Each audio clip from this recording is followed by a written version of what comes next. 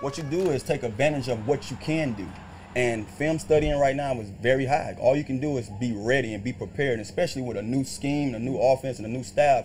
You want to have everything down packed. So when they do open up the gates, the floodgates for us to get out there on the field, you have everything mentally down. Now you can just go out there and do it physically. How do you, as like a kind of a leader in that room, kind of teach the younger guys how to watch film? Is there an adjustment for maybe what they, you got a story. It's hard because honestly, you have to come from that. You know, you have to come from that. You have to have it in your background. I mean, in college, thankfully, I had a receiver coach that made sure that we had 2 or 3 days a week by ourselves film study. He gave us tests, so you had to basically fill out that test, and the only way you can fill it out by studying.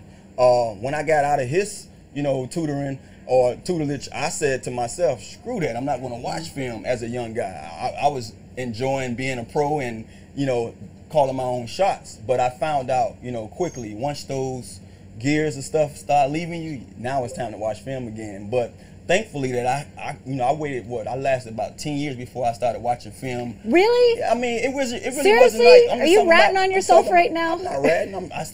Hey, for all those guys that I took advantage of when I wasn't watching film, shame on you. But no, honestly, seriously, it took me about 10 years till I got serious again with watching film by myself. Now you watch it every day with the team and with your core receivers, but by myself.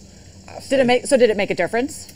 I was superstitious, so I got to a point where I said, if I didn't do it last year, why do it this year? So, but it did it made a tremendous difference. I actually saw things better as a vet than I did when I was young. And I told myself then, I'm like, man, if I had paid attention a little more, maybe I had a couple more catches or yards, you know what I mean? But, hey, I didn't need it. I went out there and played well.